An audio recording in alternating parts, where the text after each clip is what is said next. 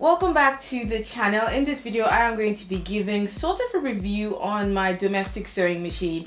This has been my partner in crime. We've gone good and bad times together, and we've had that relationship for about 1 year and 8 months. I got this machine on Amazon, and it was, for the price I paid for it, it has really served me well. So one question I've been getting from my friends that want to, try out DIY and try making out their own clothes is, what sort of machine should they get? So this is a good starting machine, especially as a beginner, because everything is quite basic, like the threading, how it works, and it comes with a manual, so it's easy to understand. So if you want to learn more about my sewing machine, keep watching. If you haven't subscribed already, what you waiting for? What you waiting for? Please subscribe down below and you'll get notified every week whenever I have new videos up. So let's jump straight into this review, shall we?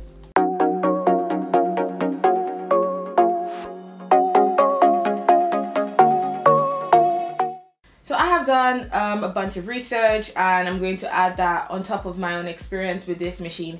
So the machine costs £70 on Amazon right now, and there are other versions of it that are a bit more expensive and a bit more cheap, but this is like the cost of this machine. It's called the Brother LS14 Chasis sewing machine. I would leave a link down below so you can check it out as well. It's a domestic machine. It does the domestic stuff, nothing really intense. So I normally would use it to sew my garments, to do little mending here and there, nothing heavy duty. A lot of people say, because when I read the reviews, some people said, oh, they've been able to sew thick fabric with it, but not in my case. Whenever the fabric is too thick, the machine doesn't sew really well, so I try to just avoid working with very thick fabrics, because the machine doesn't really stitch thick fabrics properly. It would stitch it, but the stitch would jump, so it doesn't really look really nice, and I don't like that. So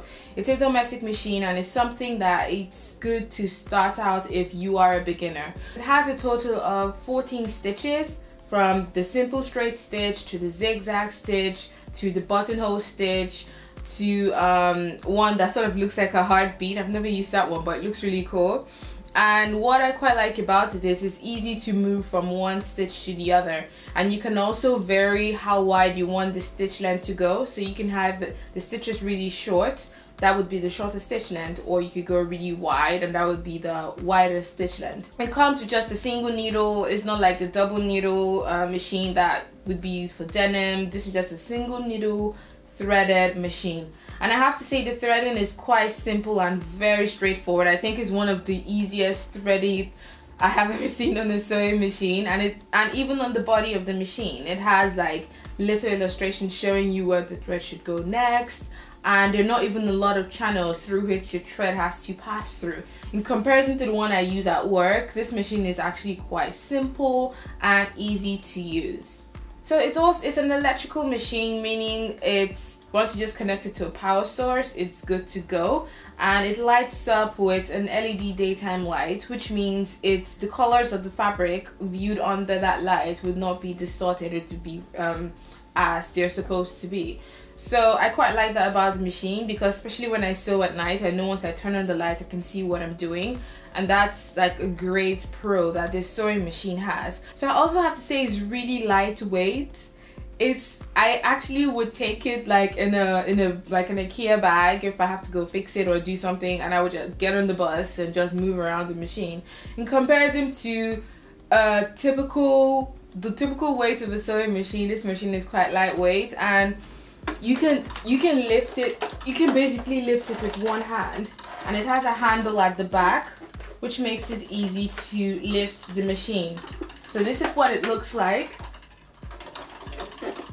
So compact. The machine comes with a bunch of things when you receive it. It comes with a zipper foot, which is sort of like a plastic foot that only has one protrusion in comparison to the normal foot, which has two, and then it goes in the middle. So the great thing about zipper foots is it makes it so much easier to sew zips, because once you just put it on the right side, you can sew the right side of the tape where you need to attach the zip to the fabric without having to maneuver or struggle a lot. So it also comes with an operation manual, which is godsend, because if you really don't know how machines work, that manual would save your life.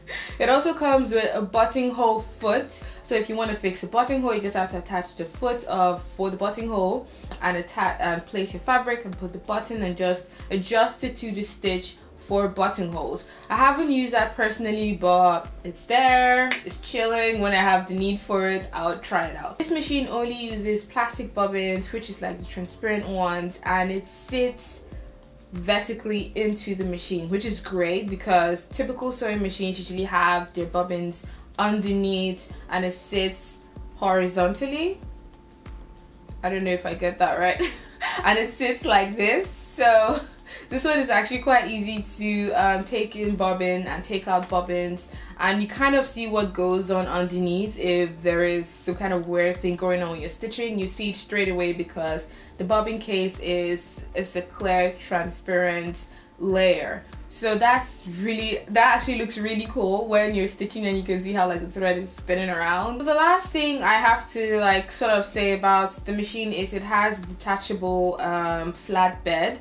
And why I quite like that is when I have to sew like around sleeves that is like a circle, I know I just fix it into I fix it through the side. I'll take out the flatbed, put the sleeve in through the side. I know I can just sew along that curve without having to like fiddle and struggle around with that circular seam that I'm trying to achieve.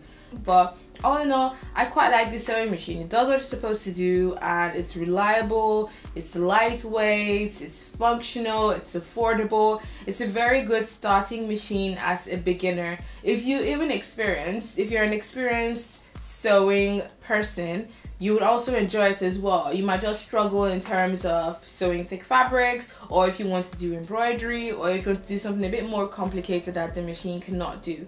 So I would highly recommend this sewing machine if you're looking to get something, you know, just to have around the house, to do mending, or if you're looking for something to start out as someone who makes dresses and you're working with a budget. This is a definite good find. I hope you guys enjoyed watching this video. I'd like to know your thoughts down below. Do any of you actually use this machine? I would love to know what you think about it, because when I read the reviews on Amazon, everyone seemed to like it. There were a few negatives here and there, but generally it was a lot of positive feedback.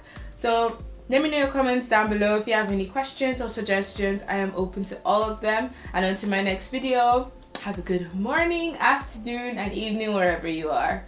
Bye.